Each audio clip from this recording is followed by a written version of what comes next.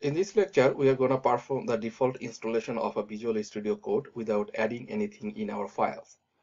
And note that these installations are for those of you who are using Visual Studio Code. If you are using Visual Studio or another IDE, you don't need the same installations as I am doing here. In order to compile and debug C# code inside VS Code, we need to install some extensions. So what we are going to do is we just head over to the extension tab and search for C#. Then we want to install C# for Visual Studio Code powered by OmniSharp. And this provides us development tools for .NET Core, C# editing support, including syntax and intelligence, definitions, find all references, and debugging support as well. So we install this extension before doing anything with the codes.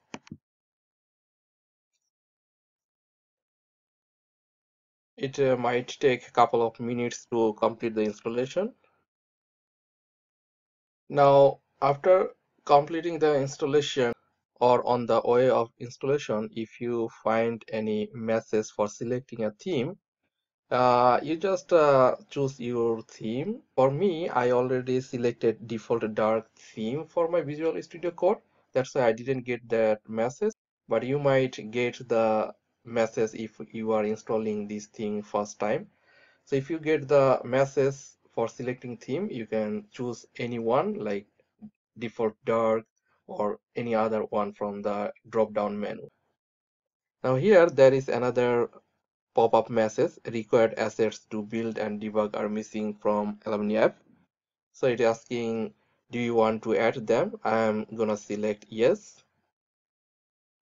But if any of you miss it or click it with the wrong selection, don't worry about this. You can do this other way. You can go to the view, then you can click command palette, then from you write asset, and you see it is the generate assets for build and debug. So by clicking this, you can do the same thing as I did from the pop-up message. You can also open this command palette with the shortcut from Windows Ctrl Shift P, and for the Mac operating system, you use Shift Command P.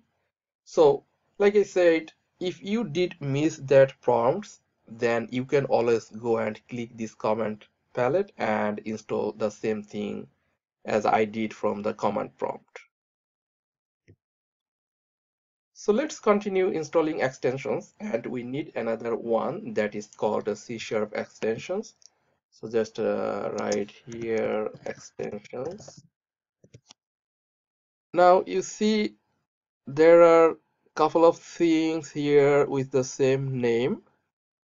So you click this one and you see the message project no longer under development. So that means you cannot use this one. So if you go this one, you can use this one, which is based on the original one, and we will move forward and install this. This extension just reduces our workload a little bit when working with C# codes. For example, we can create a C# class inside from the folder, like by right-clicking this folder and just add a new class and give a name. Then you will see you will get one class with this template. So it will help with a few other tricks that we will use throughout the course. And another extension to tidy things up inside this code is to install an icon theme. So let's go to the extensions again and write icon theme. So I'm gonna use the material icon theme here. So before installing this one, let's see our folder explorer. So now look at this folder here, and you will see after installation this material icon theme, you will get some changes here. Okay, so let's install and select material icon theme. So now if you look at the folders and files, you will see we get different icons for each of the different files inside our solution. So it gives a bit clean visual and looks better.